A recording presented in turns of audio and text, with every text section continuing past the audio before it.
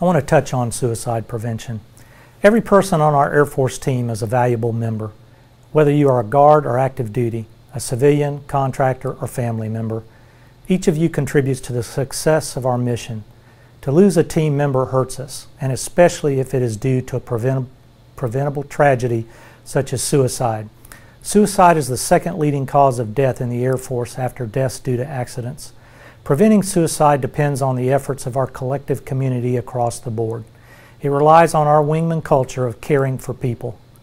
There are usually warning signs prior to a suicide if one pays attention: depression, sudden change in behavior, anxiety, preoccupation with death and dying, anger and irritability, isolation and social withdrawal, as well as others.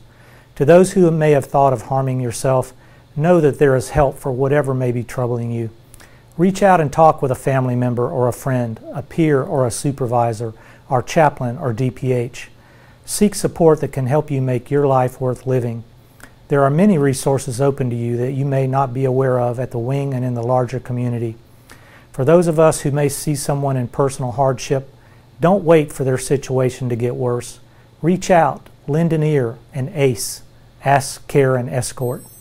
I expect everyone in leadership to be helpful if someone reaches out to you. Encourage early help seeking. Don't judge, but leverage your resources to help create a good outcome. By working together, we can ensure that everyone who is part of the 117th will thrive.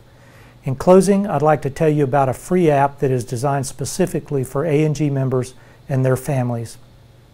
Ready 54 promotes resiliency for the whole family, identifies care providers, and features articles and videos. Check it out.